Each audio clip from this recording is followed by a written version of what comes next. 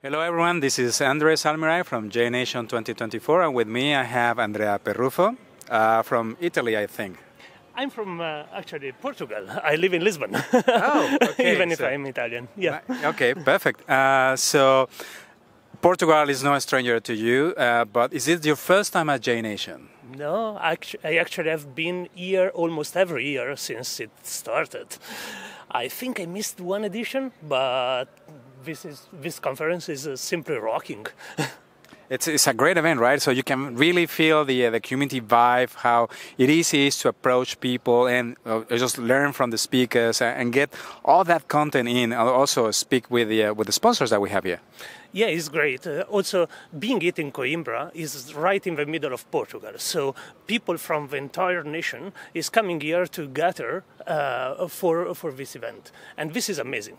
It's not located in a big city, so it doesn't attract just half of the people because Lisbon and Porto are quite far away from each other. And it just attracts the entire community. Yeah, that's pretty good. So I know, I mean, based on your T-shirt, that you like to talk about Wasm, and that's the topic of the workshop that you have tomorrow. So what can you tell us about not Wasm, but also the workshop that you're going to present tomorrow?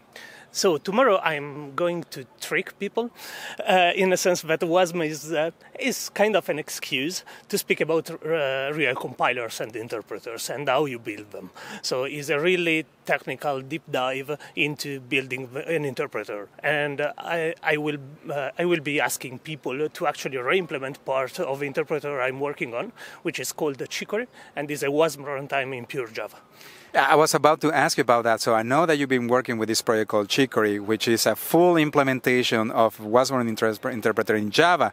I think it's not the first approach, but I think it's the one that has been much ahead of time as the others, if I'm not mistaken. So you and your team are able to finally build something that is 100% Java that you can use to consume Wasm executables, library, modules.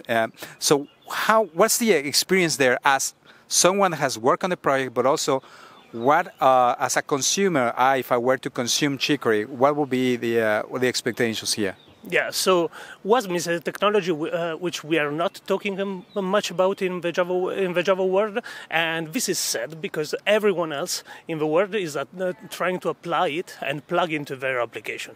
So every application out there, if you speak about Envoy, Red Panda, and many other applications, are allowing for dynamic plugins systems based on Wasm runtimes that they are integrating depending on the host language they use. So if they use Rust, it might be Wastime. If it is Go, they use Wazir, which are like the de facto standard implementation for the specific language. At the same time, building it is an incredible adventure because right now we started with a pure interpreter, which has a lot of trade-offs, as you might imagine. So the code is actually executing just plain Java code, which means that you can actually build your module into and run your module when it is built with GraalVM, a native image, and with zero configuration, because it doesn't rely on reflection in any way. So you can directly run it on any JVM and as well on native image. At the same time, we started already working on an AOT compiler for compiling ahead of time Wasm modules into bytecode, and hopefully this is going to be very fast. Okay, so we're talking about that Wasm is its own assembly. It has an own assembly definition. Yes. But at some point you will expect to map that assembly definition into Java bytecode, which is in the same way it's also its own assembly definition, which is as specific to the JVM, to the Java. The JVM is not just the Java language. Yeah. Actually, the Java bytecode and the WebAssembly can be relatable. There are differences, of course. Wasm, for example, has a structured control flow, which means that there are just nested blocks. Instead of in Java, you can do direct jumps, for example, but you can easily adapt in between one to the other. So we do expect to be able to write an AOT compiler which is really performant at the end of the day.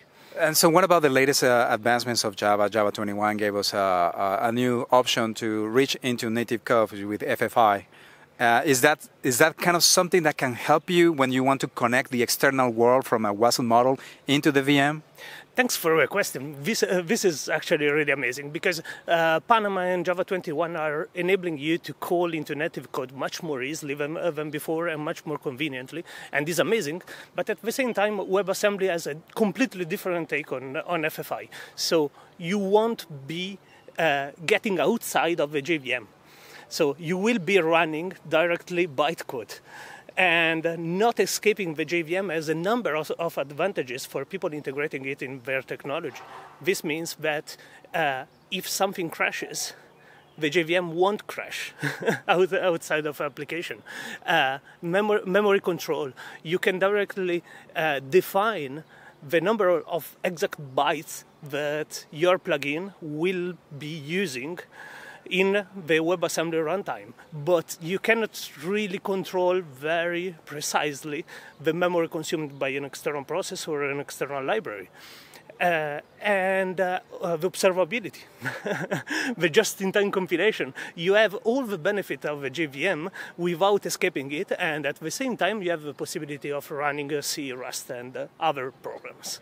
Okay, so forgive me if I say something wrong here, but this sounds amazing because in such a way, to me, this description is like you're able to compile an external module with any other host language, whichever it may be, which is non-Java, and then you get something, some executable, some binary, this Wasm bytecode, if you will, this assembly, that will run natively in the VM because you're doing the translation from one assembly into the next one, which is the bytecode, and you still get the benefits of running within the VM. You're not escaping outside of the box. That sounds like you will be able, once this is done correctly and properly and you have all the connections, you will be able to write code in any language you feel like and still have running that inside the VM with all the benefits that the JVM provides. Yes, so WebAssembly has been defined to be extremely safe in its design and sandboxed. So what you described precisely what WebAssembly